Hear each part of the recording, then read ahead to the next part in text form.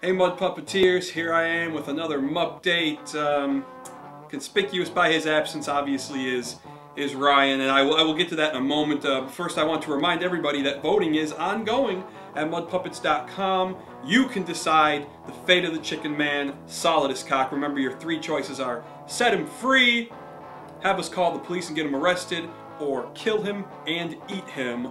And you can do that up until midnight next Friday and Saturday. You will see the fate of the chicken man. So go to MUPDATE.com for that. We hope everyone had a great Thanksgiving. Ours was a good Thanksgiving until an unfortunate event happened after Thanksgiving dinner and dessert, and then another dessert. There may have actually been a third dessert in there somewhere. Ryan slipped into a food coma, and we've talked to some doctors. He believes it may be a case of fatty acidosis. Now, this has happened before on Thanksgiving many times, occasionally during a big sporting event, even sometimes on the random weeknight.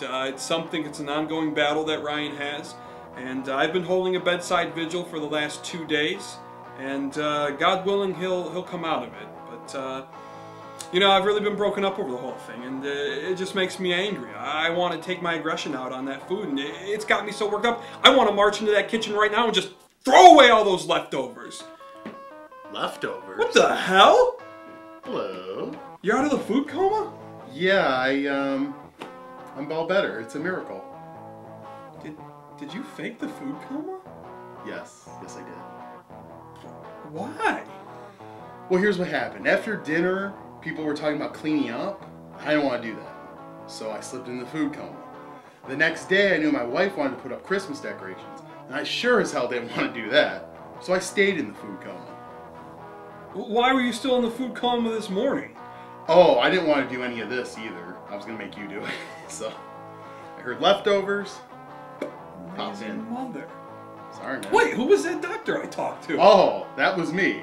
Hey, good buddy. Good God, man. You sink to no lows in the pursuit of laziness? There's not many I won't sink to, pal. Well, Mud Puppeteers, you know, barring any more faux medical conditions that Ryan might find himself involved in, episode 6 will be out this Thursday. We need a title for that one still. Oh, yeah. Go to MUDpuppets.com and vote. Hey, I'm glad you're all better. I mean, maybe we can make a dent in those leftovers. Oh, we're going to make more than a dent. We're going to make a tuna trolley in them. Oh my goodness. Later, defecators. Oh, my bizzle sizzle.